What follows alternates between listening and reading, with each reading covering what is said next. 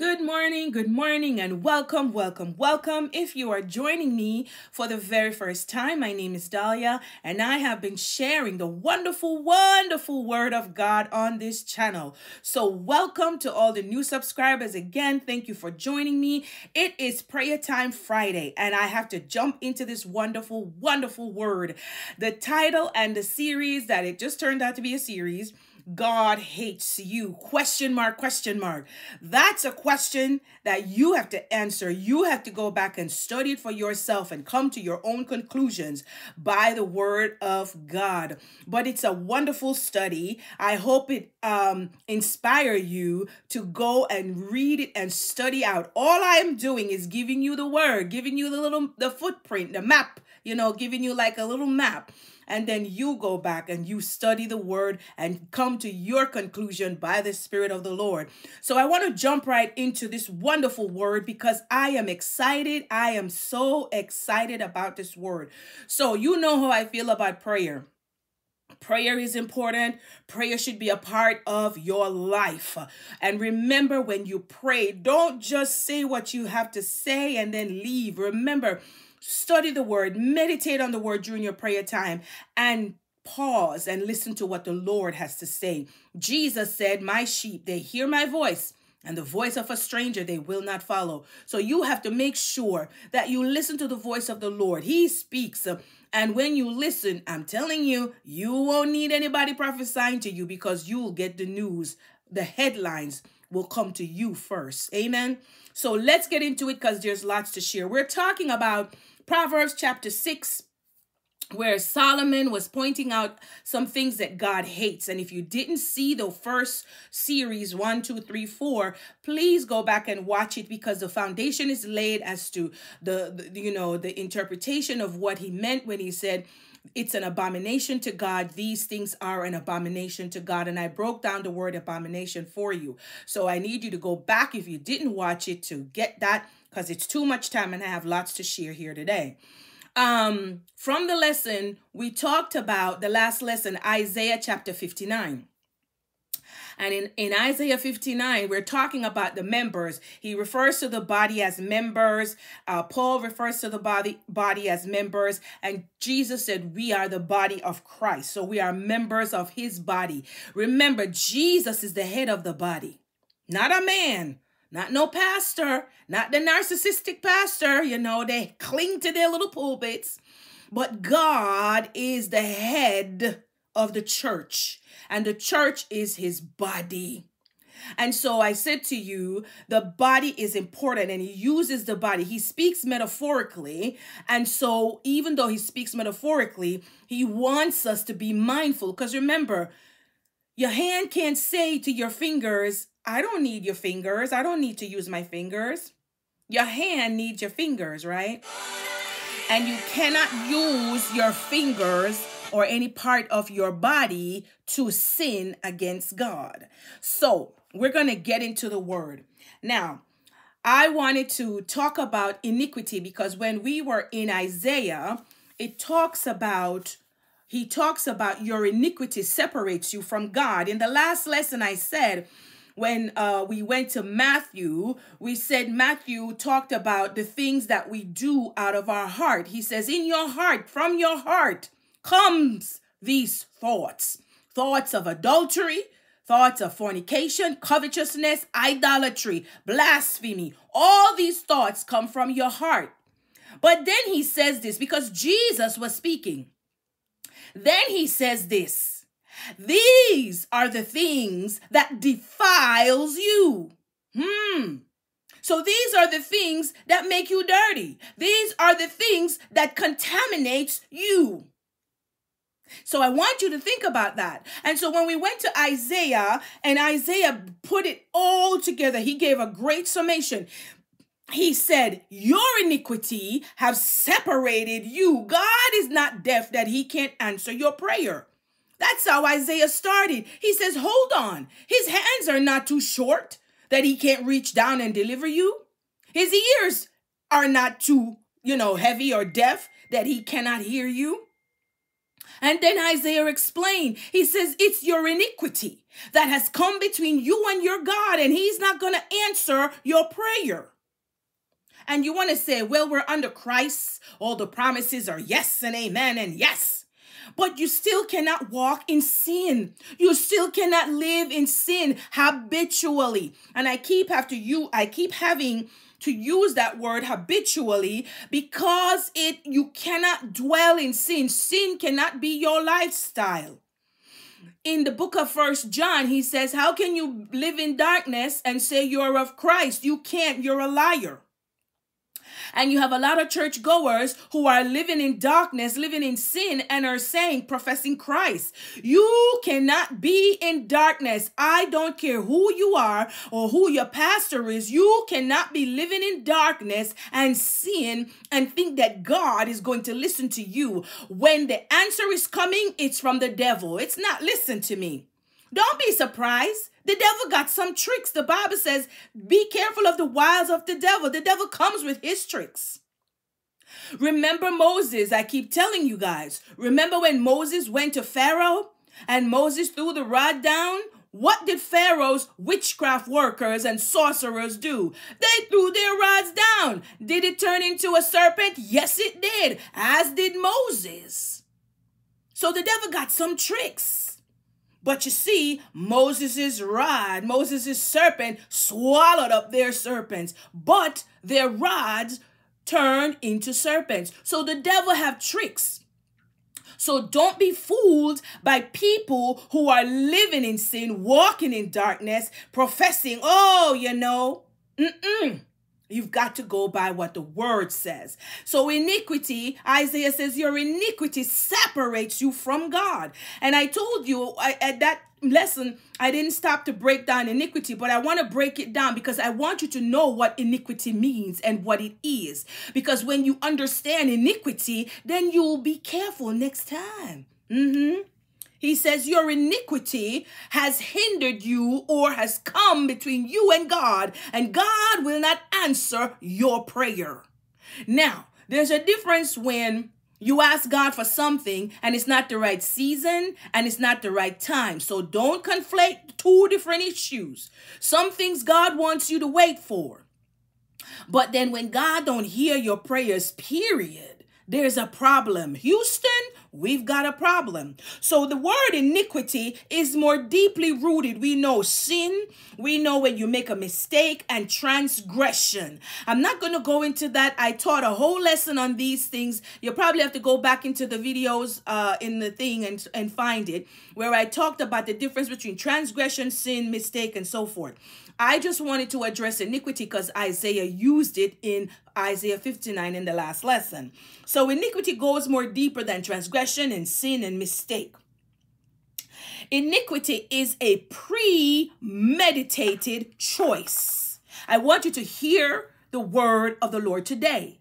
Iniquity is a premeditated choice to commit, listen, to commit and continue without repentance. My God. When David sinned against God by taking Uriah's wife and committed adultery with her, and then when she was pregnant, instead of repenting, he had opportunity after opportunity to repent, but he didn't. He went further by committing murder to cover the sin until God called him out. Now, I want you to think about this. David was the apple of God's eye. He made him king. I mean, come on. God kicked Saul off the throne and David was king, right? But God did not turn a blind eye on what he did. He killed this man and took his wife. It was premeditated. And so you cannot walk in premeditated sin. It's called iniquity because you have thought it and you continue with this sin. And when you continue like that, you eventually will become a reprobate. And you can look that word up. So let us get into the lesson. God hates you in Proverbs. I usually start by reading Proverbs. So let me go to it. I have to turn to it, people. Sorry. I have to turn to it because I have it turned in my other Bible. But as I was preparing the lesson, a song, the Lord reminded me of a song that we learned when I was in Sunday school as a child. And the song goes something like this. It says, watch your eyes, what they see. Watch your eyes, what they see, because there's a Father up above looking down in tender love. Watch your eyes, what you see. Then it goes to your lips, what they say. And then it says, watch your ears, what they hear. Watch your hands, what they do. And watch your feet where they go. Because there's a Father up above looking down in tender love. Watch your eyes and watch your feet where they go. And then as kids, they would let you say it all together. So the last part of it will go, watch your eyes and ears and lips and hands and feet. And then we would stomp our feet. Oh, that was the best part of this song. And it says, watch your eyes and ears and lips and hands and feet. And we would go boom, boom. Because there's a Father up above looking down with tender love. So watch your eyes and ears and lips and hands and feet. And that's a song. Maybe you ought to write the words down, because this Proverbs is talking about the things we do and the things that God hates. I mean, again, don't come for me. I didn't write it. Go to King James and sort it out with him. If you want to write a negative comment, or I don't know, figure it out. Go back and read it. And so in Proverbs chapter 6, I'm going to read it again, and then I'll start with the scripture. So 6, and it's verse 16. Oh, let me start. Hold on, people. I'm getting there. Okay. So it says, these 6 things does the Lord hate. Yes, 7 are an abomination to him. A proud look. We talked about that. A lying tongue. Hands that shed innocent blood. A heart that devises wicked imaginations or plans. Feet that are swift running to mischief. A false witness who speaks lies, and one who sows discord among the brethren. One who sows discord among the brethren. Now, I wanted to talk about, because there are some things we have to talk about. He says we're going to address the other 2. Hold on, let me go to my starting scripture. I want to go to Matthew chapter 5. Let's see where we are. Matthew chapter 5, and we're going to go to verse 30. But I want to say this, because I don't want anyone to walk away thinking, oh, God hates whatever. Read the word, what the word says. But God does not want dysfunction. He doesn't want dysfunction in any way in us, in our lives. He abhors or detests evil action, especially iniquity. And where I'm from, you have people who say, you iniquity workers. Because sometimes you got some people, they just work iniquity. And what is iniquity? It's a premeditated, unrepentant continuance in wrongdoing, in doing evil, in doing wickedness. And so God does not like or support wicked and evil actions. Your heart is the core. Your heart is the core of your soul, spirit, and body. It runs the body. And God is holy. And God put his spirit in us. He gave us his spirit. So he expects us to act right, to think right, and to think first in the spirit, you see. That's just how it is. And so in Matthew chapter 5, let's go there. I wasn't going to start there, but I'm going to kind of pivot back to the scripture that I'm going to open with. Matthew 5 verse 30 says this. This is a big one, okay? I want you to hear the word of the Lord. Hear the word of the Lord. This is a big one. Verse 30, it says this. Actually, I am going to read from verse 29. So share this video with others. I'm telling you, share it so it can minister to them, okay?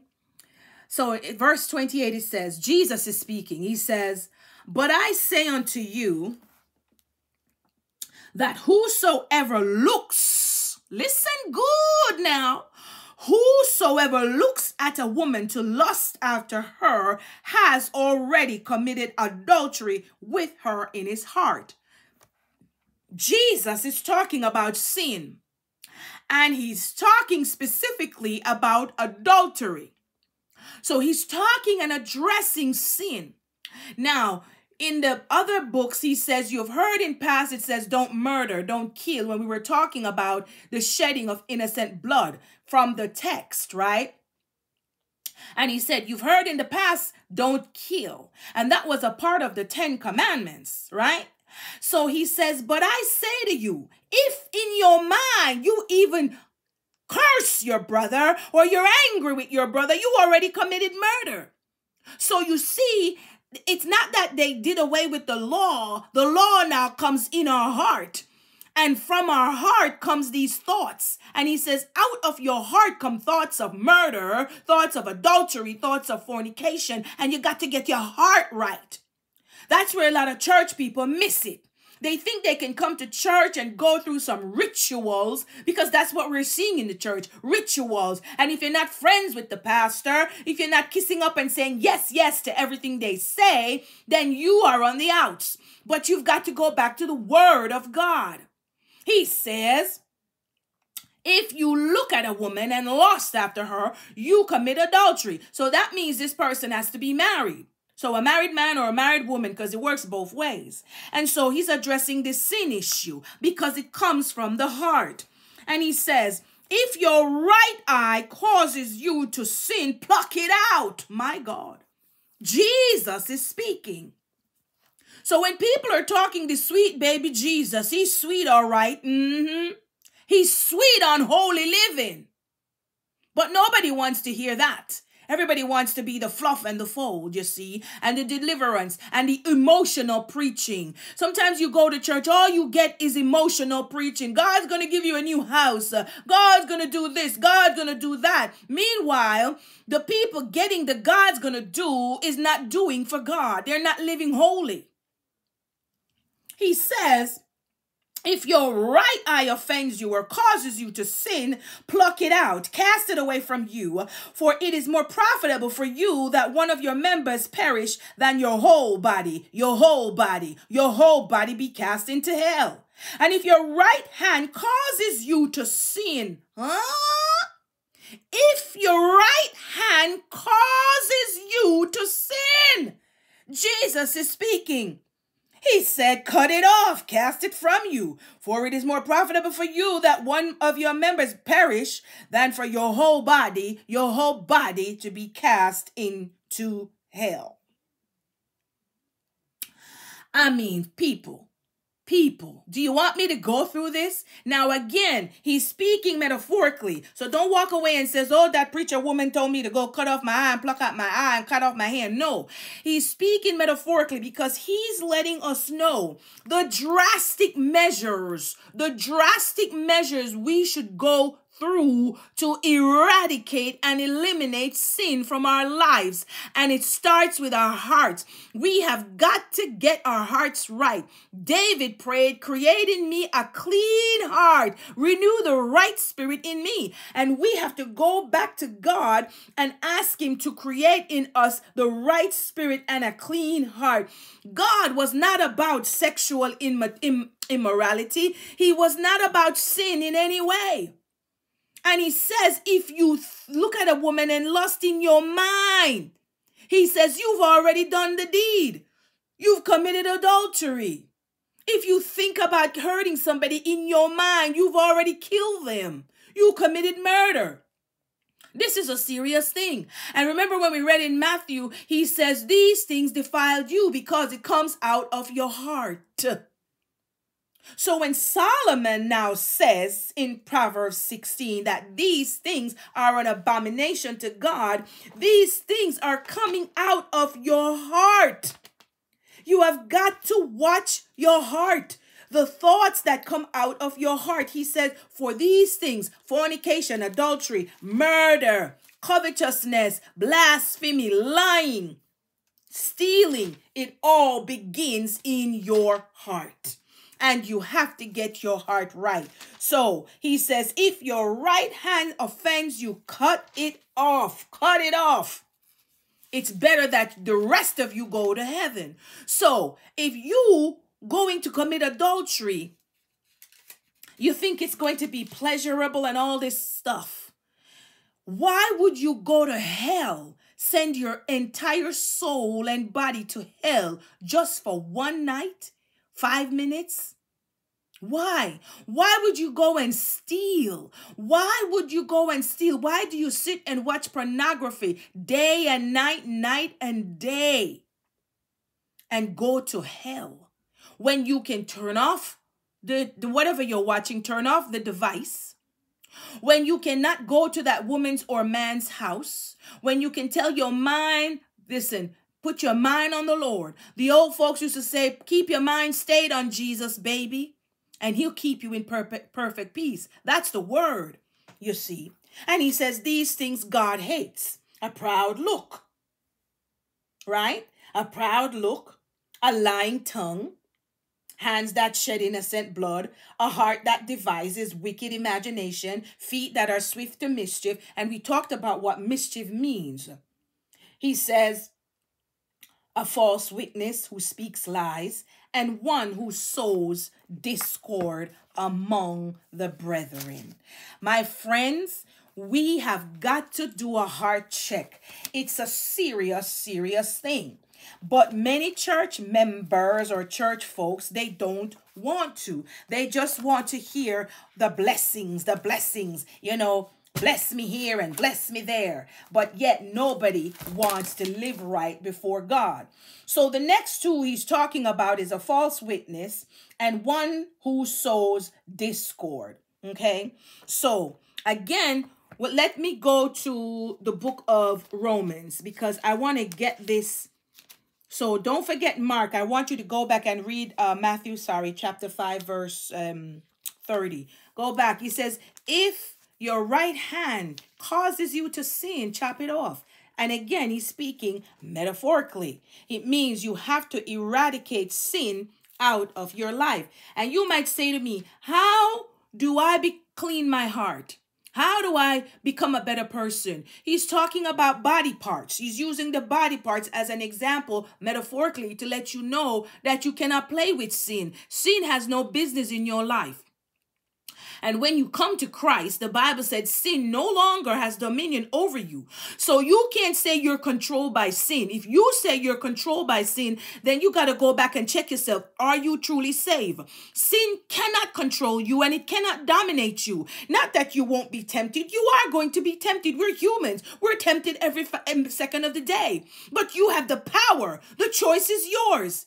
My former pastor, Sarah Utterbach and Clinton Utterbach, she used to say, okay, did the cigarette jump up out of your purse, call your name, and said, here I am? And did the matches jump up in your hands and says, light me, and the two meet? No, you have to put your hand in your purse, take out that cigarette.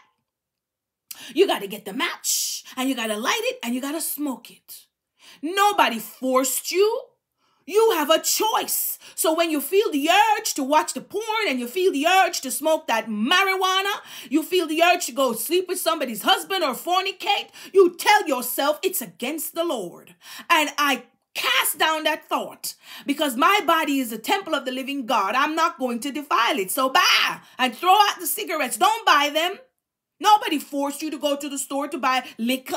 You got to go and buy it. On your way, say, my body is a temple of the living God.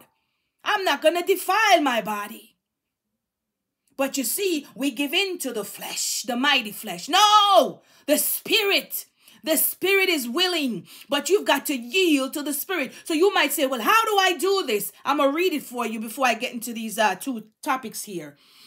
In Romans 12:1, this is how you defeat the devil.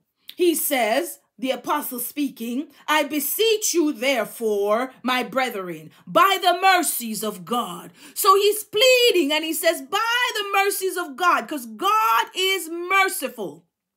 He says that you present your body a living sacrifice. See, that's the answer right there. So when Proverbs is saying God hates these things, feet that run to do mischief, a lying tongue, people who cause discord, a proud look, you've got to present your body as a living sacrifice. Tell your body no, tell your mind no, tell your heart shut up, I'm going to get to the word. But you've got to get the word in your soul, in your heart. Remember what I said. David said, thy word have I hidden in my heart that I might not sin against the Lord. And so he says, present your body as a living sacrifice. Present your body holy and acceptable to God, which is your reasonable service. And do not be conformed to this world, but be transformed by the renewing of your mind, that you may prove what is good and acceptable and the perfect will of God. You've got to renew your mind on the word. You've got to renew your mind through prayer. And when you pray and you study the word, when these thoughts come to you, you rebuke the thoughts out of your spirit. You bind the thoughts, you cast it out. He says, present your body. So when your body's going through, it's a sacrifice. Oh, yes, my friend. It's a sacrifice to live holy, because you can't have that liquor. You can't smoke that pot and say, oh, I need it because it calms me down. Oh, no, no, no, no. You keep your mind on the Lord. He has given you a sound mind, and he has given you a spirit of power. You've got power. And the Holy Ghost will come. It's dunamis power. Don't let sin dominate you. He says, present your body a living sacrifice. Your body is important to God. And you've got to present yourself as a sacrifice to God. And I know it's hard. Been saved a long time. I've been saved for a couple of decades, baby. I know it's not easy.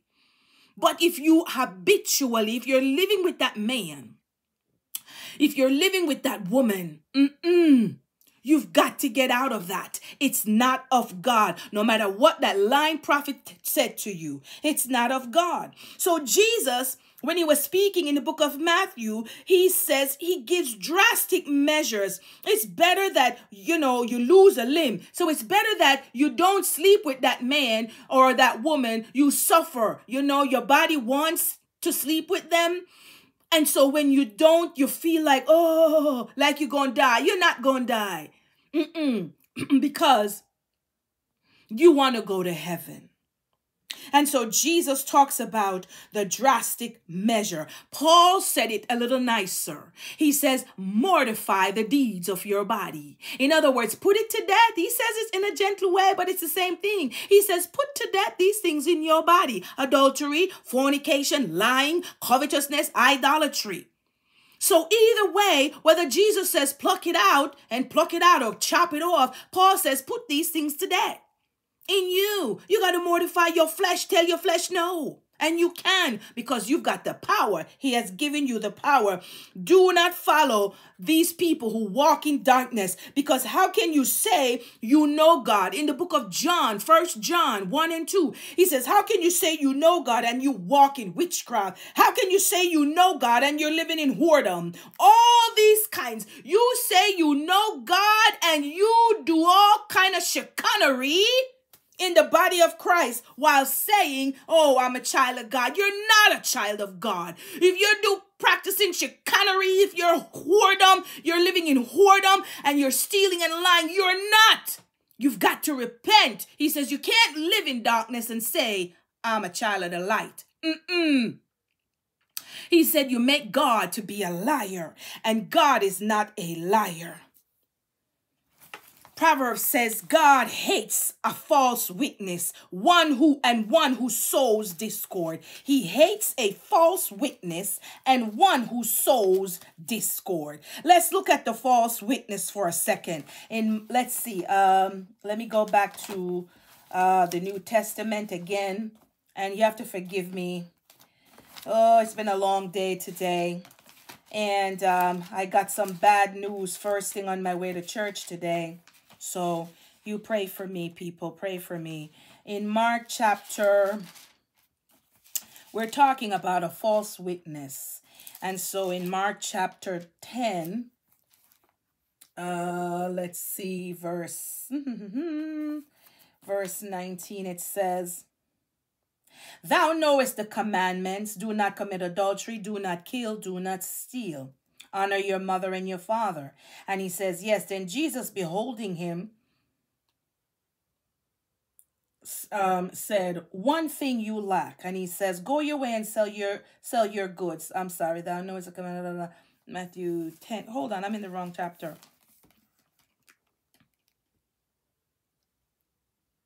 And he said, oh yeah, I'm sorry. And he said, okay, so he was talking to this man this rich ruler who wanted to serve God, but he has all these excuses. You know how people want to serve God? Well, let me, I have to do some things. I have to live a life before I come to church. So he's talking to this rich ruler and he says, what must I do to be saved? And he's talking to Jesus all lovely because he's rich and he thinks his money was going to buy him a ticket into heaven. Not so. And so Jesus says, well, you know what the commandment says, obey your parents, honor them, and do not commit adultery, and don't do all these things. And he looked at Jesus and he said, yeah, I've done those things. You see that? I want you to hear the word of the Lord. He says to Jesus, oh, I don't commit adultery, I don't commit fornication, and I honor my parents. You think that if you go through the ritualistic walk with God, you're going to make it into heaven. It's about what's in your heart. This man followed the commandments, but his heart was not right. And so Jesus said to him, Jesus says, all right, one thing you lack. Go your way, sell whatever you have, give it to the poor, and you will have the treasures in heaven, and come and take up your cross and follow me. What happened? The Bible said this man became very sad and he went away grieved in his heart because he had a lot of possession. So you see, in his heart, he was being shady with Jesus. He knows he wasn't going to sell his riches. He knew in his heart he wasn't right because he was just going through the motion. And a lot of Christians, they tend to go through the motions. They don't serve God with their whole heart. Jesus just said, all right, you want to follow me? You want eternal life? Sell your goods and come and give it to the poor. The Bible said he was a very wealthy man. But he walked away. Why? Because he's full of falsehood. He's what we call fake and phony. What do they call them today again? You know those fake people? They do fake things. He was a fake. And it's false. You have people who come on the social media and they come and they try to, pretend that they are one thing when they're not. It's fake. Fake. Because they want to get more what? Followers. They want all these things. So they go on there and they pretend to be something that they're not. You're a false witness. You're a liar. You're lying against the truth. In Proverbs chapter 14, and I think it's about verse 5. Again, falsehood here, pretending. And in verse 5, it says, a faithful witness will not lie. A faithful witness will not lie. But a false witness will utter lies. Now, in the previous verse, it says that God hates a lying tongue. And we talked about a lying tongue at length in the next lesson. And he says here, a false witness. God is not playing. He's not going to take kindly to a false witness. So you don't want to be a false witness where you get on the social media or in your church pretending to be somebody that you're not, or a false witness against someone where you go and you lie on someone, or you try to, sway or influence other people against someone else. God hates that. And if that is in you, you need to quit it, stop it today, because God is not playing with you and that. The next one, he says, one who sows discord. This is a big one because God doesn't play. You don't come into the church and sow discord. God is not pleased. And in James, chapter 4 in James, the book of James, he says, speak not evil of one another. Don't talk evil about each other. He said, he that speaketh evil against his brother, judge his brother. Speak evil and speak evil of the law, or speak evil of what God says. He says, but if you judge the law, then you are not a doer of the Lord, but you are a judge. There is one lawgiver who is able to save and to destroy. Who are you that you judge another? Go now. He says, go now, go now. And he's telling you to go and then practice, holy living. But he says, do not speak evil about each other. God is not pleased. He does not want us to sow discord. He wants harmony. Just like he wants harmony in the body, he wants harmony in the church. Corporately, he wants harmony, you see. And harmony doesn't mean you agree with everything, but it means you're not kicking against it. You're not waging war against it. You understand? There's a difference, You don't have to agree with someone, but you don't go and drum up support and go on a campaign to destroy whatever God is doing. Matthew chapter 5. I tell you, Matthew chapter 5 is loaded. You got to go back, people, and study that, you see. There's lots in there. So Matthew chapter 5 and verse 9 says, blessed are the peacemakers, for they shall be called children of the living God. So do not sow discord amongst each other. There are many scriptures that rebukes us when we are divisive, when we cause division in the church. You cannot be born again and cause division. If there is an argument, fix it. Say what you got to say. Say what you got to say. Nobody's silencing you. You can speak your mind, but be willing to hear the other side. When you hear the other side, you might not agree. Then you just say, you know what? God bless you. You still love them. You don't have to agree. We're not all going to agree, but we agree on one thing, Jesus Christ. And that's the foundation we stand on. So again, be careful that you're not antagonistic, that you're not arrogant, that you don't think you're right. You see, when you find a person who think they're right, and no matter what somebody says to try to help them, no matter if you can't help them, they don't want your help. You got to say, God, I try to help. They don't want my help.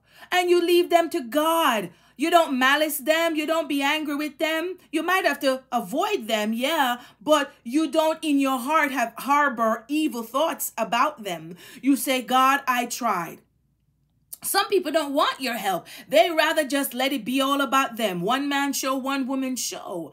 But you pray for them. You see what I'm saying? So it doesn't mean that you have to say yes to everything and agree to everything. But then you pray. You go back to God and you pray. So don't sow discord and don't be a false witness. Don't be a fake. It takes too much work to be a fake, When you see these people being a fake and they're discovered, you say, you went through all that for nothing. So listen to me. God hates these things. Go back. I'm not saying God hates you. You got to come to that conclusion by the word. He says these things that come out of you defile you. Defiles you. And Isaiah said, your iniquity separates you from God. He not listening. La, la, la, la, la, la, la. God is not listening. That's a big thing. So you don't want your iniquity, your willful sin. Iniquity is willful, premeditated sin. Sometimes when I talk to my not so safe friends and they would share stuff with me, you crack up, they're like, oh, yeah, I just put on something sexy and I go over to my boyfriend's house and la, la, la, la, la. But that's willful sin. You thought about it. You got in the shower, you got dressed, you put your lingerie on, you comb your hair. That's willful sin, sweetheart. You sit down and you got to tell the truth. Tomorrow at your job and you sit down and you concoct the lie in your head. You rehearse the lies and you go to your job and you lie and then you lie on somebody. You lie on your coworker. God sees these things and God hates it. My friend, God hates it. Don't let these things come out of you. Remember the scripture I gave you in 2 Corinthians. Casting down every vain imagination, every futile argument, everything that exalts itself against the knowledge of God. You've got to cast it down, bring it into captivity under the obedience of Christ. In other words, whatever is not like Christ, get it out of your mind. Don't receive it. Don't harbor it. Don't let it rent space in your head. Dispel that thought and then begin to replace it with the word of God. If it tells you to hate your brother, hate your sister, you have to get rid of that thought by saying, God says to love them. God said, bless my enemy, bless those who curse me, pray for those who despitefully use me and persecute me or persecute you. So you go back to the word and you bring that thought into captivity. So the thought come, your boyfriend calls you, your girlfriend calls you want to come over, and you got to go and say, oh, my body is the temple of the living God. I can't join it to a harlot. I cannot. How can two walk together unless they agree? Oh, no, no, no. You see, you bring that thought and you capture it with the word of God. That's what it means. Bring it into the obedience of Christ. Anything that tries to exalt itself against the knowledge of God, go back to the knowledge of God and say, I can't steal. My God will provide. He will supply all my needs. I'm not going to steal. I will not steal. And God says to esteem my brother more than myself. When you think you stand, he says, take heed. If you think you're all that, take heed, because one day you're going to come crashing down. So when your brother is overtaken in a fault, restore him. If he repents, restore him. Thinking that maybe one day you will fall and you would want mercy and you would want somebody to restore you. You see how you bring it into captivity? You see? Because sometimes when people sin, they commit fornication. Oh, they don't talk. Nobody talks to you. You're like, the scarlet A or whatever. And nobody wants to talk to you and fellowship with you. No, you have to think, oh my God, what if that were me? What if that were me? And maybe I may not commit adultery, but maybe I lie or maybe I do something else. So you show mercy. When the person repents, you show them mercy and you love on them. And you forget about that sin. You love on them. Because you see, you got to take heed. Pride. Don't let pride get you that you think you're up here. I go to a church and I'm telling you, sometimes I shake my head. People, they're so prideful. They can't say hello because they're so deep. Meanwhile, they're half stepping and half living, but they're so deep they can't say hello. They're so deep they can't love with a true and pure love of God. You're just fake and phony because everybody want to be up that way. You see, nobody wants to be humble. So bring that thought into captivity and do in Romans 12. Romans 12 is where I read, where it says, present your body a living sacrifice before God, holy and acceptable unto God. It's your reasonable service. It's the least you can do. When you bring your little body to God and you don't fornicate and you beat that flesh down, it's a reasonable service. It's not even the ultimate. It's reasonable, the Bible calls it. And he says you renew your mind. By renewing your mind, you've got to renew your mind. He says, do not be conformed to this world, but be transformed. You're going to be transformed by renewing your mind on the word so that you can bring those thoughts into captivity in the word of God. Oh, God hates these things, baby. And if these things live in you, we've got a problem because they are defiling you. And if you are practicing your workers, David called them the workers of iniquity.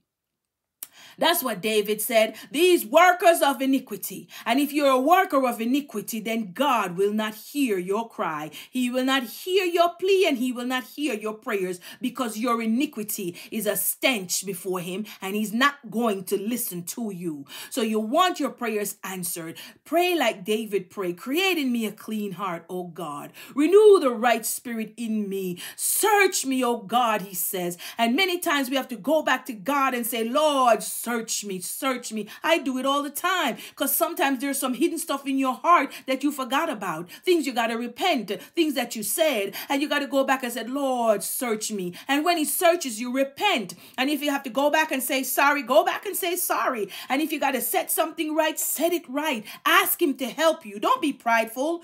Some people can't say, I'm sorry. I don't get that. There are people who won't say they're sorry, but what they do, they turn around and they try to gaslight you. Oh, I talked to her, but she won't talk to me. Meanwhile, they have not uttered the word, I am sorry. I'm sorry, words. I am sorry. It's hard for them to say that. That's pride. That is pride, and God hates pride. He hates it. So if you have to say those words, buckle up and say, God, help me. Give me the strength. Let me humble myself before you. Go to that brother, go to that sister and says, you know what, friend? I'm sorry if I hurt you. Even if you didn't hurt them, maybe they're sensitive. It don't matter because maybe somebody gonna pummel you. So be nice to that person so that you don't get pummeled on the other side. You just say, hey, I'm sorry. Please forgive me if I hurt you. What did I do? I'm so sorry. And God will honor you. God will bless you. Watch and see. When you obey God, when He sends you to fix something, when He sends you to mend a relationship, when He sends you to, to the altar to repent, you see, God will step in and strengthen you, and He'll bless you, because that's all He wants to do, is to bless you in the right way. My time is up. I hope this lesson inspired you. I hope it pricked your thoughts, that you will go back now, listen to the 5 messages again, go back and study out the scriptures. I have lots and lots of scriptures, but the time, people, the time, somebody tells me I got to cut the time. I'm doing my best. So I want you to go back and study it out. God hates you. ? You've got to let your heart be right before God. So ask Him, give you a clean heart. Thank you for watching. Don't forget, share this message with someone so that they learn the scriptures. Go with God and continue to be a blessing. Why? Because you are blessed to be a blessing. Thank you for watching.